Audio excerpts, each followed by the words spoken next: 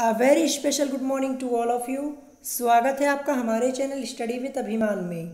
आज मैं आपके लिए यूपी बोर्ड एग्ज़ाम 2020 के लिए यानी 2020 के लिए क्लास 10 का मैथमेटिक्स का कंप्लीट सिलेबस लेकर आया हूं, जो कि आपका नए पाठ्यक्रम के अनुसार है। अगर अभी तक आपने हमारे चैनल स्टडी विद अभिमान को सब्सक्राइब नहीं किया है तो चैनल को सब्सक्राइब कर लीजिए और साथ ही साथ बेल आइकन पर क्लिक कर दीजिए, जिससे आपको लेटेस्ट वीडियोज़ मिले सबसे पहले। तो चलिए आज के इस वीडियो को स्टार्ट करते हैं। तो जैसा कि मैंने आपको पहले ही बताया कि आज मैं आपके लिए यूपी बोर्ड एग्जाम 2020 के लिए क्लास 10 का मैथमेटिक्स का कंप्लीट सिलेबस लेकर आया हूं, जो कि आपका नए पाठ्यक्रम के अनुसार है। जैसा कि आप देख सकते हैं यहाँ पे लिखा भी हुआ है नवीन पाठ्यक्रम, यानी नए पाठ्यक्रम के अनुसार ये आपका क्लास 10 का मैथमेटिक्स यानी गणित का सिलेबस है। तो जैसा कि आप सब लोग जानते हैं कि आपका एग्जाम कितने नंबर का होता है, 100 मार्क्स का आपका एग्जाम होता है, जिसमें आपकी 70 नंबर की आपकी लिखित परीक्षा होती है, यानी रिटन एग्जाम होता है 70 नंबर का, और 30 नंबर आपको आंतरिक मूल्यांकन के द्वारा आपको स्कूल द्वारा मिलते हैं, जिसमें आपके प्रोजेक्ट्स वगैरह होते हैं। तो आपको रिटन एग्जाम पे फोकस करना, जो आपका 70 नंबर का रिटन एग्जाम होगा इसमें आपको फोकस करना है। और अगर आप यूपी बोर्ड एग्जाम 2020 की प्रिपरेशन करना चाहते हैं तो आप मुझे कमेंट करके ज़रूर बताइएगा, मैं आपके लिए क्लासेस स्टार्ट कर दूंगा। मैं आपके लिए सभी क्लासेस स्टार्ट कर दूंगा, चाहे वो हिंदी की हो, चाहे इंग्लिश की हो, चाहे मैथ्स की हो, चाहे सोशल साइंस की हो या साइंस की हो। आप मुझे कमेंट करके ज़रूर बताइएगा। अब चलिए अब हम सिलेबस पर डिस्कस कर लेते हैं मैथमेटिक्स के। तो जैसा कि आप देख सकते हैं यहाँ पे यूनिट वाइज सिलेबस दिया हुआ है, यानी इकाई के अनुसार यहाँ पे सिलेबस दिया हुआ है। फिर नीचे आप देख सकते हैं यहाँ पे आपका चैप्टर वाइज दिया हुआ है। तो मैं आपको यूनिट वाइज समझाते हुए चैप्टर वाइज बताते हुए चलूँगा, ठीक है। तो सबसे पहली यूनिट आपकी क्या है, जैसा कि आप देख सकते हैं यहाँ पे इकाई के अनुसार है।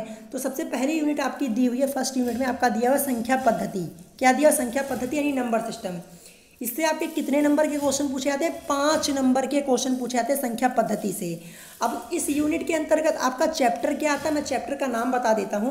तो यहाँ पे नीचे लिखा हुआ है, जैसा कि आप देख सकते हैं, इस यूनिट के अंतर्गत आपका आता है वास्तविक संख्या यानी रियल नंबर। ये चैप्टर आपका आता है और ये एक इकलौता चैप्टर है इस यूनिट का, और 5 नंबर के क्वेश्चन पूछे जाते हैं इस चैप्टर से। तो ये चैप्टर आपका एग्जाम पॉइंट ऑफ व्यू से इंपॉर्टेंट चैप्टर हो गया है।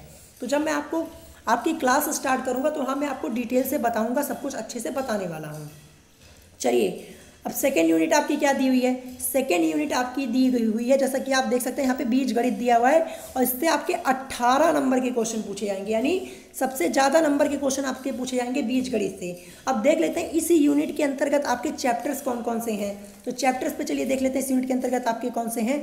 तो इस यूनिट के अंतर्गत आपका चैप्टर जो आ जाएगा ये आपका हो जाएगा बहुपद, ये वाला हो जाएगा। फिर उसके बाद आपका कौन सा आएगा, उसके बाद आपका आएगा 2 चर वाले रैखिक समीकरण युग्म, यानी pair of linear equation in 2 variables, ये वाला चैप्टर आपका हो गया। उसके बाद आपका हो जाएगा द्विघात समीकरण यानी क्वाड्रेटिक इक्वेशन, ये भी चैप्टर आपका बीजगणित के अंतर्गत आएगा। फिर इसके बाद आपका कौन सा चैप्टर आएगा, इसके बाद आपका आएगा समांतर श्रेणियां यानी अर्थमेटिक प्रोग्रेशंस। यानी टोटल आपके 4 चैप्टर होंगे सेकेंड यूनिट में, जो मैंने आपको बताया इसमें 4 चैप्टर होंगे और आपके 18 मार्क्स के होंगे, ठीक है। ये आपके सेकेंड यूनिट के अंतर्गत आपके चैप्टर्स हो गए, जो मैंने अभी आपको यहाँ पे बीजगणित वाला बताया था, ठीक है। अब थर्ड नंबर पे आपका क्या आ जाएगा, थर्ड नंबर पर आपका दिया है, थर्ड यूनिट में आपका दिया हुआ निर्देशांक ज्यामिति। ये कितने नंबर का आएगा, ये आपका 5 मार्क्स का आएगा।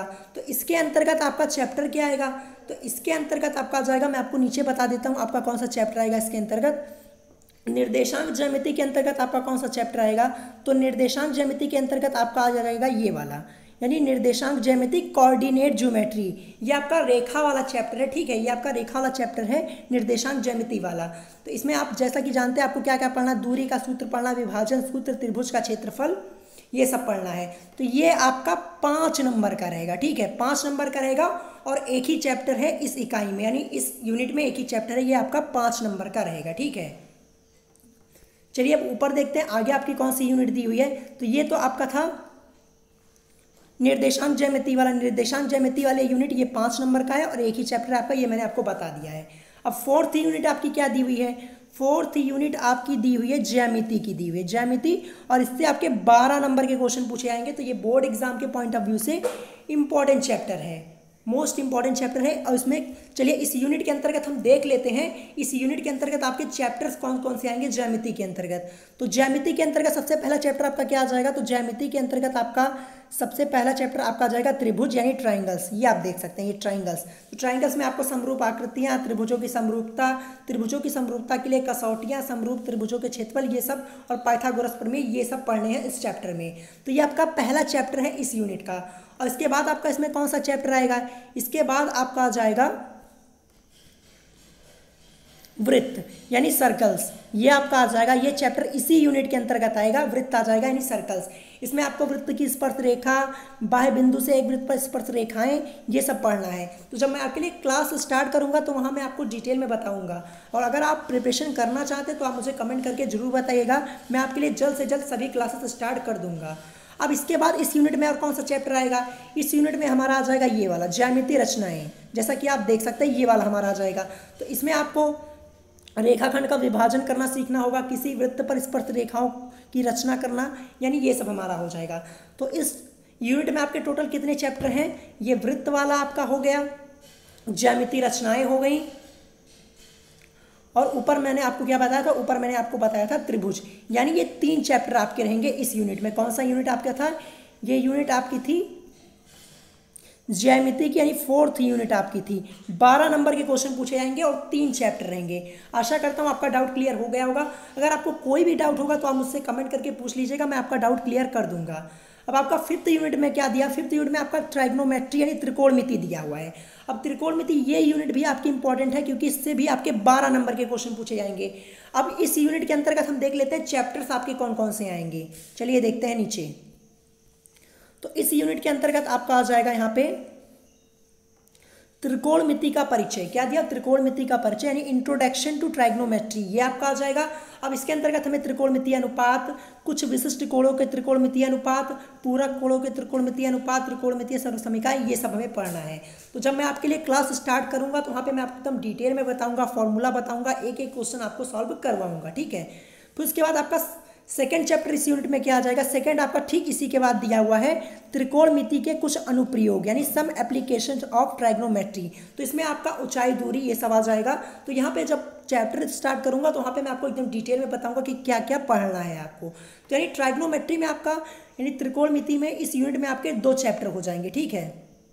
जैसा कि आप देख सकते हैं यहाँ पे त्रिकोणमिति में आपके कितने चैप्टर हो जाएंगे? 2 चैप्टर 12 नंबर के हो जाएंगे। तो काफ़ी लेंदी होते हैं, ऐसा नहीं है कि ये 2 चैप्टर छोटा सा है, छोटा नहीं होता, लेंदी होता है। जब मैं आपको पढ़ाऊंगा तो वहाँ पे एकदम डिटेल में डिस्कस करेंगे। अब उसके बाद आपकी 6th यूनिट क्या दी हुई है? 6th यूनिट आपकी दी हुई है मेंसुरेशन की। तो ये भी इंपॉर्टेंट है आपका बोर्ड एग्जाम के पॉइंट ऑफ व्यू से। इससे आपके 8 नंबर के क्वेश्चन पूछे आते हैं। अब देख लेते हैं इस यूनिट के अंतर्गत आपके चैप्टर्स कौन कौन से आते हैं मेंसुरेशन में। चलिए अब मेंसुरेशन में हम डिस्कस कर लेते हैं कि आपके चैप्टर्स कौन कौन से आएंगे। तो मेंसुरेशन के अंतर्गत आपका जो चैप्टर आएगा यहाँ पे, वो आपका हो जाएगा यहाँ पे, जैसा कि आप देख सकते हैं, वृत्तों से संबंधित क्षेत्रफल। क्या हो जाएगा?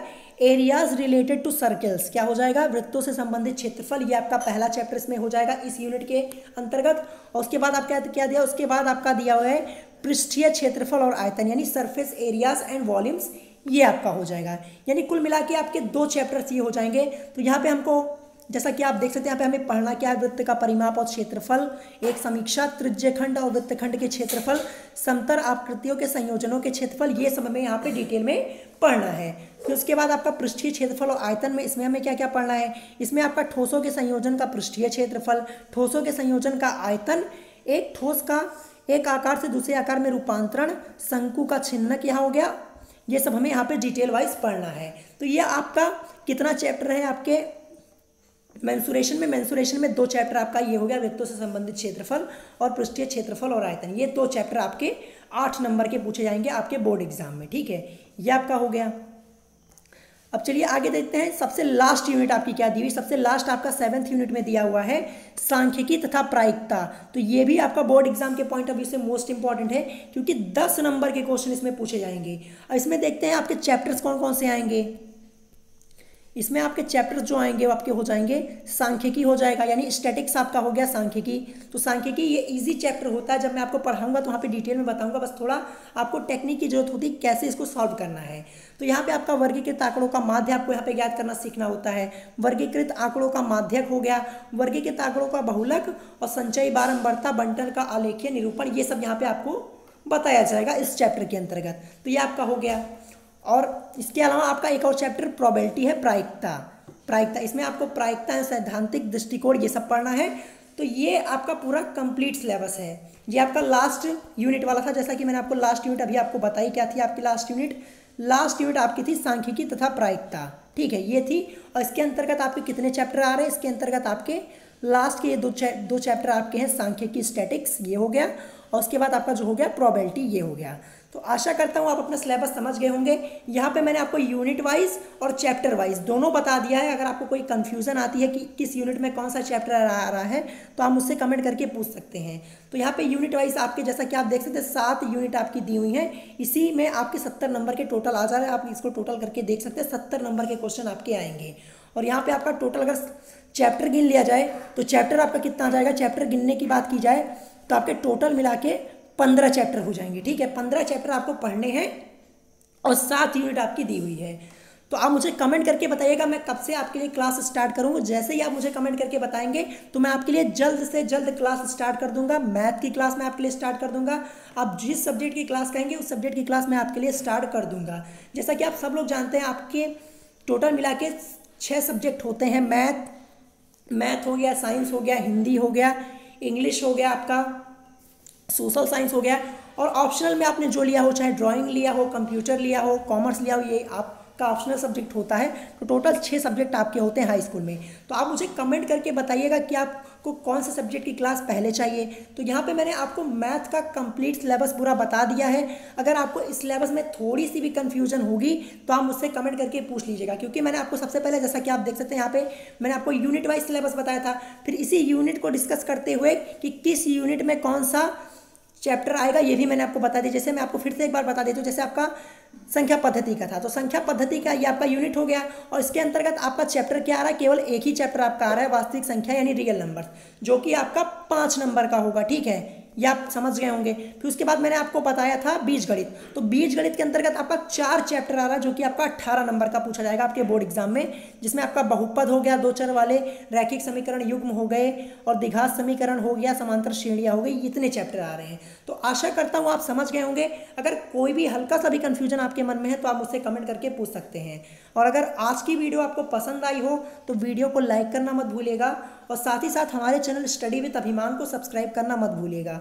तो आज की वीडियो में इतना ही, मिलेंगे नेक्स्ट वीडियो में। Thanks for watching.